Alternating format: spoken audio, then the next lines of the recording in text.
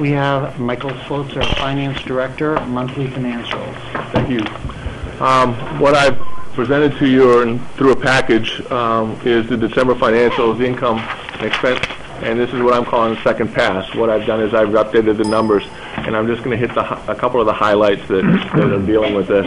The expenditure report changed very little between the first pass and the second pass. There's about $26,000 of additional expense, and that is the result of the 2012 accruals or actual column changing due to the year-end accruals being slightly higher than the 11. Now, accruals are not the encumbrances. I'm talking about these are the year-end invoices for the street lighting, the electric, the heat, okay, so that I get the right bills in the right month. And I have on the books from the prior year a very similar number. I flipped them, bring in a new number, and this year the number was higher by about $26,000. The biggest change was in the open 2012 PO column. Now I'm talking about accruals. The total to be encumbered, and I say to be because nothing has been encumbered as of this time, has been lowered from the first estimate, which was $512,000, to $385,000 due to, one, adding $14,000 for the code book update, which you approved me to do a late accrual on, closing of $45,000 worth of public works POs. As I said, we do a second review, and we found that these were no longer needed, had been finished, they were closed. It's just part of the process. And then third, the voiding of the $100,000 PO related to the repair of the sewer beneath Lafayette and Winnicott Road. I'll get into that in another section. In the special revenue accounts, the only change was to Fund 27 EMS, where an additional $83,000 worth of December billings was recorded. This is the typical, we run a month behind all year long. We finally catch up in December. There is a second analysis, which we'll get to in a minute, showing the suggested, and I say suggested total dollars to be encumbered, along with a copy of the modified outstanding open 2012 PO listing. I will need a vote of the board before booking these encumbrances. Please note that if the board makes a change to the totals, the expense reports will need to be adjusted and reissued. It's not a major thing. Shortly, I'll be finishing up a cover memo of the unaudited statements for inclusion, which will look a lot like the monthlies, which is what you have here, and then with a bigger cover note, and that's what will go into the annual report. A copy of the memo will be forwarded to you as soon as available, and that will become my package that I will put up on the web. I will distribute to the budget committee, etc. I am planning on having that done by Friday. You have an answer to a prior question in regards to the rise sewer billings. It was much greater than budget by $105,000. It turned out there was a $97,000 bill issued in December for the capital costs for 2005 to 2011. This bill was paid within 1 week. That was a catch-up. So therefore, there should have been some number to the tune of $15,000 included as cost. So therefore, next year, I suspect we'll be getting somewhere around $70,000 or $75,000 now that we have this number included in it. That's all I have for the information on that, but that's what the bill was for. Can I ask you a question on that particular one? So it was my understanding that we had been billing them for the capital right along. It sounds like what we discovered was we weren't billing them for all of the capital costs, and we identified an error and took care of it this year. I have to believe it was an error, an oversight, but I have no further information than that. All I saw was a copy of the bill. I've been doing a lot of things, and I found that so that I could at least answer the question. Can we get some clarification on that once you're aware of that? Yep, I can do that.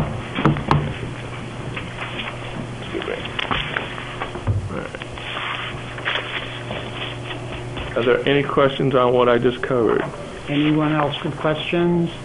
No, you can keep on what you've already covered. Just what I covered. Yeah, I think I'd like to get some clarification, quite frankly, for the public's benefit, on the voiding of the $100,000 PO. I'll cover that in the next section. Okay. He just mentioned that he was going to cover it. Yep. Okay. So would you please continue? Sure. All right, the second package was, or is, a copy of my revised 2012 open PO listings. It's attached. You'll see, if you read through that, you'll see where I've made notations, etc., that this one should be closed, this one is voided, blah, blah, blah. Anyway, the 2012 encumbrances I need the board to approve is through a motion is $385,070.84. I've done an analysis of this, and I started at the same place I was at last time at $733,000. I added the $14,000 for the code book. I closed out $45,000. I voided the sewer repair at $100,000, and I'll get to that in a second.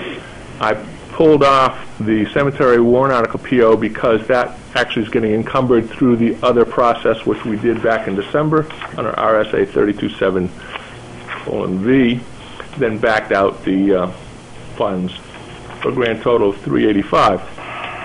The operating budget related is under the separate line, $377,000, and the comparable number in 11 was $317. So therefore, the difference between 12 encumbrances and 11s is $60,000.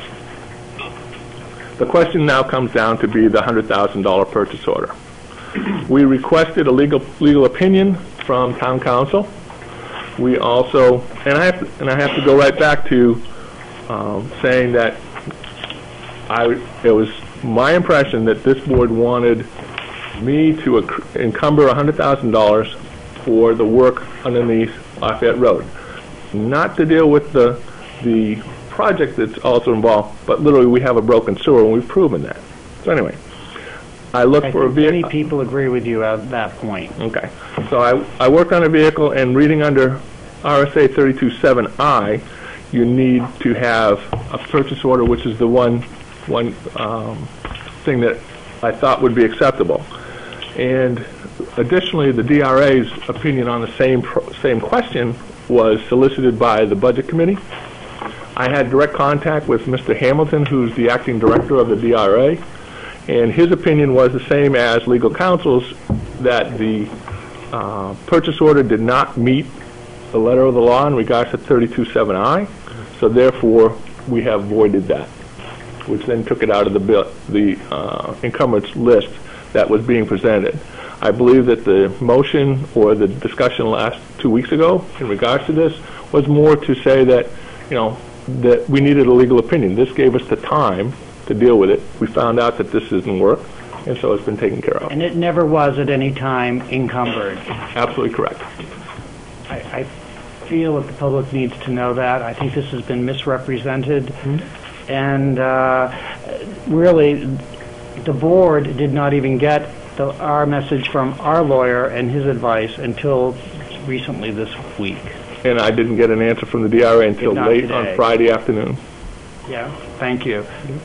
Did you want to continue? That basically comes down to is that if the board feels that the list is acceptable, I'd look for a motion for the $385,070.84 to encumber the funds for going forward in 2013. Do we have a motion?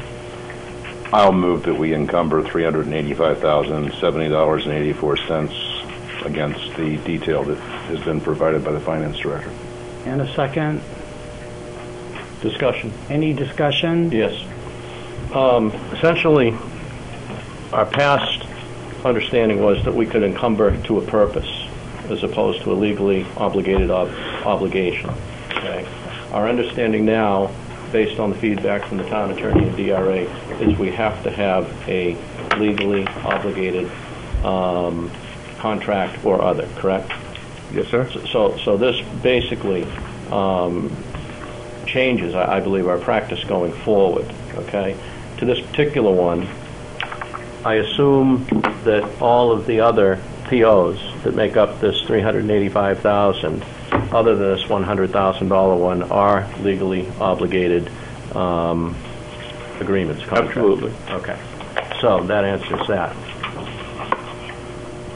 Going forward to next year, given the fact that the encumbrances, it would seem to me, have to be approved prior to January 1st, because they have to be legal obligations as of that date, then it seems to me that the whole process has to change and happen earlier, similar to what happened in 2011. Do you agree with that? No. Okay. Because as I did this time, I accumulate through the end of the year a list of the open POs. And they're all, as we just discussed, the ones that we're dealing with are all legally binding, et cetera. But there are some times, as I found, to the tune of $45,000, that the PO list that we're dealing with may be incorrect or overstated. So therefore, it takes some time for analysis. Once the PO is set up, that puts the outer limit on it. Then it's my job to come to you and say, okay, I have reviewed these, and this is really the number that we need to encumber. You could say at December 31st, everything on the PO list, encumbered it. But I'm telling you is that I would be uncomfortable doing that because there's probably something in there that's in there because it's an oversight, it hasn't cleared through the system or whatever. This is a mechanical generation from the PO list. It has not been reviewed by the department heads, et cetera, and myself, and then, in essence, yourselves. Okay, then the question becomes, what if we said no? If we said no, for example, on January 28th or whatever, they're already legally obligated as of December 31st. Yeah. Then basically what you're doing is that you're forcing, my opinion is that you would be forcing the outstanding $385,000 to be absorbed by the 2013 budget. Okay. I believe you have the right to say no. Okay. Any other questions about this? Yeah, I do. I do, please. Bring them up. My other question, and I don't necessarily expect an answer for it tonight, okay, is that I believe that the authority for a departmental level overspending should be required that the Board of Selectmen approve that. So, for example, the Police Department, the Fire Department, Public Works has a $3 million combination budget and encumbrances from the previous year, that they should not be allowed to go over that amount without the approval of the Board of Selectmen. And I think where we left that is we're not expecting it tonight, but we're awaiting a legal opinion from the town attorney. And I would just state that if the legal opinion we get back is that the town manager has the authority to overspend a departmental level budget, then I will make a motion on a policy level to try and address that issue. Thank you. Any other discussion? I think, yes, I do have a serious problem with this whole matter, and that is that this was a significant amount of money, $100,000. I know you took it off, but not only did it not lack transparency. We're voting on the encumbrances tonight, right now. This is what this discussion is. I know, I'm getting to that, Mr. Chairman. If you'll excuse me, I'm not finished. We have a vote here, and I don't... I am getting to that. Okay, then let's move on. I'm moving it. I'm just, please stop interrupting. Let's get to what this motion is. Stop trying to beat me over the head, Mr. Chairman. I'll take my sweet time. Okay, back to this. We'll be calling it for a vote if you don't get to what's... I am, if you stop interrupting, please. Okay? My problem is the $14,000. That's after the fact. Oh, Okay? all right. That is for the code book. That is after the fact. That was asked for in January, not in December. And the $100,000 is the same problem. They're both wrong, in my opinion, on both of those issues. So I can't go along with the 385. I could go along with 385 less the 14,000. And what did you do to close the 45,000 DPW? Is that the order to do the Lafayette Road and Winnicott intersection? No. Okay, what did we do with that purchase order? That purchase order is still there. And what grounds do we have for bringing that forward? It was a legally encumbered purchase order with the engineering firm for the potential project. That's been open since 2011. I know, but then the question becomes, if it's based on a grant that we have yet to receive the money for, I think that's a shade of gray. If you read the warrant article, Yeah. that $48,000 is included in the funding for the warrant article. So therefore, if you eliminate this PO, then you better modify your warrant article to include an additional $48,000. That's correct. Thank you. That's all I have. Did you have any questions, Mr. Moore? I just wanted to say that The public, just a couple of things to try to clean up as much of the stuff that I've heard this evening from beginning to now on this issue. It was incorrect for a public comment to allude to Mr.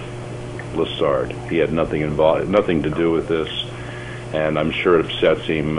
He's done a lot for this community, both free and paid. And he knows where every pipe in this town is. I I know you did. And he knows where probably every pipe in this town is buried. So I apologize to him as well for having his name mentioned. You can mention, when you're making public comments, you can mention mine as much as you want, no problem, but be careful when you're mentioning people who at least aren't represented on the board. I believe, and I'm not sure if it's something that I dream when I get home, but I recall in several conversations with the Director of Public Works as we were talking about this, first at the public hearing when the engineering firm was in, secondly when I believe we gave him direction to do some camera work in the sewer lines that were there, and then lastly when he came back to say, you know, it might cost X, that we had given you, or some of us had given you enough that you would have been reasonable to say they want this encumbered. So I don't hold you at all responsible. If it's a problem, it's a selectman's problem, and I'll be happy to say I voted for it because I think it's the right thing to do for Hampton. We need to get these infrastructure issues resolved, and this is one way of carrying forward some money to achieve that. So I accept the idea that it's not proper per the law. We'll have to deal with that issue. Let us all remember that the need for the work hasn't gone away. The money has gone away. And it's 0.25% of our spending, so it's not as if, I know $100,000 is a large number, but we are running a $25 million business here. So I'm going to be voting for the motion. Thank you, Mr. Schwartzer, for all your work. And I would like to thank you, Mr. Swotzer, too. Maybe we were a little off track this time getting some advice, and we getting the last late advice from the town attorney. We never did, like I said, there was no encumbrance. It was a matter of discussion. We have, unfortunately, a lot of people here looking to that there's a problem. And I'm happy to say that in the 9 years I've been here, I have never seen any funny business or any problems going on. I have full confidence in you, and I will continue to make sure that you're not micromanaged. Thank you. All those in favor? Further discussion. Stand by, All please. those in favor? I'd like a word here. And some people have been perhaps more loquacious than others in town government, and to comment on some of the things that were said tonight about one of Hampton's great families, business owners that go back 100 years, servicemen and women to this nation, a really great Hampton family. Give the shirt off their backs to anybody. They've never met a stranger. Doesn't matter if you've been in this town a week, a year, a month, and to hear some of the comments that came forth about that fine family tonight. Who's next? Who's next in this town? I just can't speak to it. And to subject that family to that, if someone were to call those disputatious, pugnacious, insidious, pernicious comments, perhaps many of the people in this town would not disagree. And I was shocked. I'm shocked by the gutter that this debate has taken as an avenue, and I think the people of Hampton deserve a much higher degree and caliber of communication and empathy and respect and civility towards each other.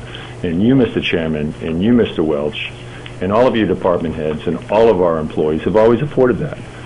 And this is a bellwether, and I will not sit at this table, nor did I tonight, when those types of comments are coming downrange. It is not part of my job description as a selectman, and I will not tolerate it. My family will not tolerate it, and we stand by that family, and we stand by this town, and we stand by these people that work for this town. And I thank the people that work very hard to produce product here, and I think we can all do a lot better in communicating on this board when we have issues, and including our legal opinions, our accounting opinions, and give these fine people time to work an issue and communicate back to us. Thank you very much. Further discussion. I don't see how, given the interpretation that we've got on the $100,000 PO not being a legal obligation of December 31st, how we can consider the $14,350 for the code book a legal obligation on December 31st when there was no agreement with the vendor, there was no PO until a week ago. I would make a motion to amend the amount of the $385,070 to $370,720, in which case I will vote for it, because based on the finance director's description that all of the POs were legal obligations, I think we will have a pure list of encumbrances at that point, and I would vote for it. I will not vote for the 385 based on knowing that the 14,350 was not a legal obligation as of December 31st. Did you want to comment on this, Mr. Switzer? It comes down to is that I screwed up. I was told by Mr. Welsh to issue a PO or at least take care of it, and I didn't do it in time, and so therefore I apologize for that, and if you want to remove it, then that's fine. I'll second the amendment. Did you want to weigh in on this, No. Mr. Gerald? We are raising the standard for being a administrator to a level of godlike behavior. What you're saying is that no mistake is tolerated, and if you don't have it done by midnight of December the 31st, then you can't do it. The gentleman has suggested that it was something that was on the list to do. I have absolutely zero reason not to believe him. And we're saying, okay, a mistake was made, screw you. And I think that's just a little bit too much. So I'm not going to vote for your amendment. And I call that micromanaging. Just to put Further that out on discussion, the table. Mr. Chairman. I think the trend we've seen here in the last 2 or 3 months, this is not good at all. And if we're going to condone this in public, once we find out after the fact, 14 days into the next year, that's totally unacceptable. There's plenty of opportunity at the meeting on the 17th and at the end of December to bring all this stuff forward, and they didn't. So I don't understand how you can say we're setting a high standard. We're just going by the rules. I accuse you of setting a high standard. Oh, careful now, Mr. Chairman. That sounds like a personal whack. It is. Oh, thank you. Now we've identified your style. Okay. To be truthful, now we have a. Well, I have to ask another question. The test that's been established through the conversations with DRA and the review that Mark has done of the law in question, does the $14,350 still work regarding those two, that the legal review and the interpretation from DRA? Because there's no reason to continue this. I can't find a word. There's no reason to continue this discussion if it's going to be something else that goes back into the little machine that we have here. So is it going to pass muster or not? If you want to cut it right to the point, was it cut by December 31st? No. Okay. And is that the rule? No. Go ahead. Okay. Go ahead. But you have to learn what I live with in regards to the time. All right? To an accountant, December 31st is a point in time. I will be dealing with December 31st for the next 6 months. I will be trying to get into the correct year, the correct amount of money, the correct accruals, the correct encumbrances, the correct reporting, etc. I can't do that on December 30th. I will never be able to do that. It takes time to analyze anything. Did I screw up? Yes. If I had pulled that piece of paper out from beneath my folder and said, oh crap, and put that into the system, you would not be having this conversation or this question. Do I feel that it is a legally binding contract? Yeah, I really do. And I believe it should be encumbered. But you have the right, because of your board, to kick it through and kick it out. Will I screw up again? Probably. But this is the little things that I have to fix as I go along. I'm making adjustments as we talk when I'm dealing with the books. The books aren't finished. They won't be finished until they're audited. And they won't be finished until after they're audited, because there will be continued adjustments. That's my life. That's what I deal with. If you want to make sure that everything is done on December 31st, find somebody else, because it cannot be done. Okay, so where do we stand? We have your motion seconded? I don't know. There's a second for the amendment. Okay. Any further discussion? All those in favor of this amendment? Against? It's 3 against, 2 for. For the original motion. All those in favor? 3, 4. All those against? 2 against. Thank you very much. I did have a second item on the agenda, yes. And I only received late this morning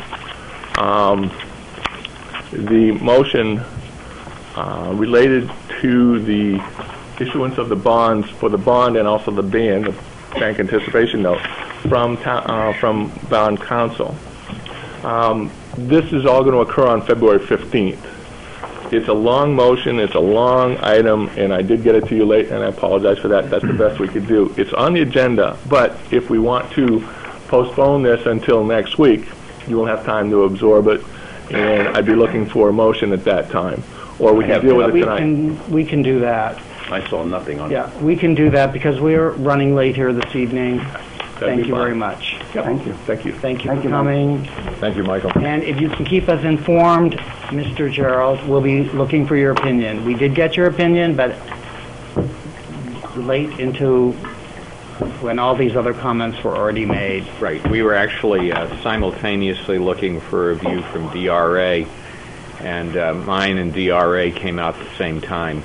Actually, the problem with DRAs is that regardless of what I think or any other attorney thinks, if DRA were to disallow an appropriation, we'd have a problem.